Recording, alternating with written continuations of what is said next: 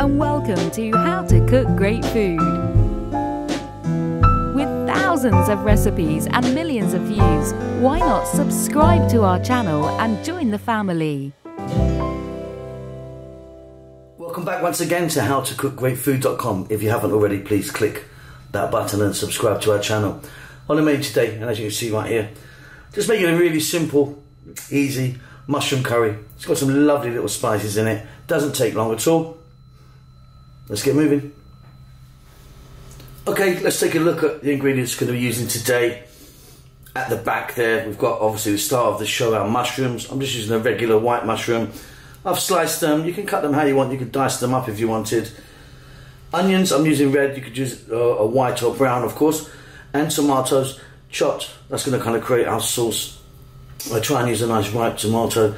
In there I've got a little bit of chopped garlic and ginger. In here I've got some fresh mint, or if you wanted you could use some fresh cilantro. Fresh chilli. Our whole seeds today, I'm just using black mustard seeds and a few cumin seeds. And then our powders. Only 3 powders today. Chili powder, turmeric and coriander powder. Roughly equal parts. Going to start this off with a little bit of oil. Going to add some salt. We may add a touch of water depending on how juicy our tomatoes are. Let's go and do it. Okay, so I've got a touch of oil in here. You can use any oil that you want. I'm using sunflower. We're heating that up. We're going to get in our whole seeds. So that's our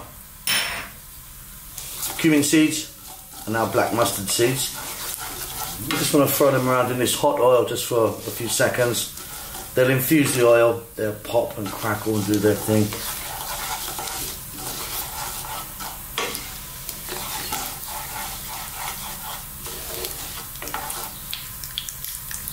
There they go. Just turning the heat down a little. Now we're going to go in with our onions.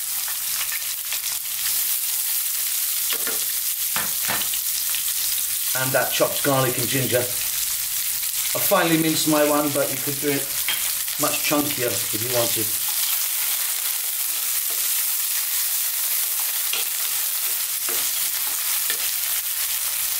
That's why we're here, giving a little bit of salt in there.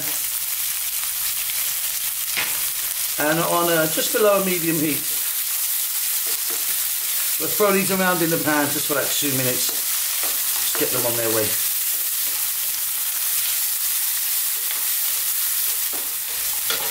Okay, now I'm going to go in with my chopped or sliced mushrooms.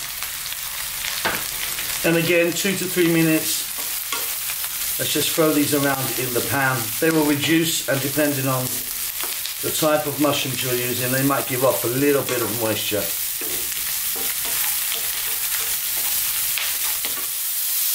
So as you can see, they reduce down a little bit.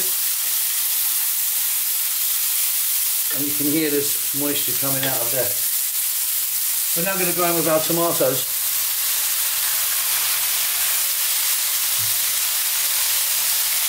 Our powders, which if you remember were turmeric, chili and coriander powder, or you could add a little bit of cumin powder to that, or use a curry powder mix of your choice.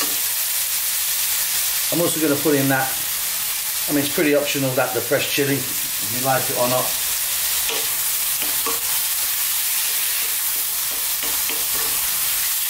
Now 3 to 4 minutes, just turn the heat up a little bit.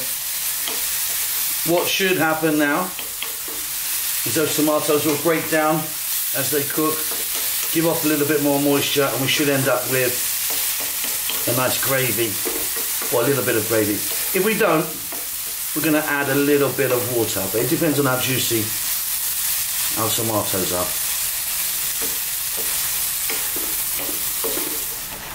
Okay, well as you can see, I've done really well here. I've got lots of moisture from my tomatoes and a bit from the mushrooms as well. And like I say, if you haven't, don't worry, just a little touch of water will do the trick.